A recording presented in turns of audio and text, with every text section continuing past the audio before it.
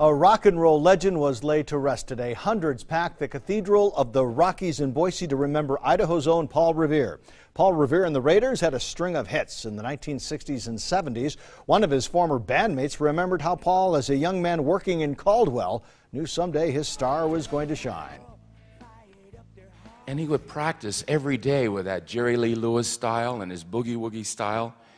And he came to my sister one day and said, "Reen, you know what I'm going to do?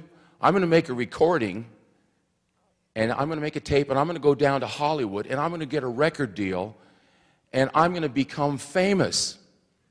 Well, guess what? It all happened, didn't it? We'll have more from Paul Revere's memorial, including thoughts from former Governor Dirk Kempthorne and music legend Bill Medley. That's tonight on Fox 99 and Today 6 at 10.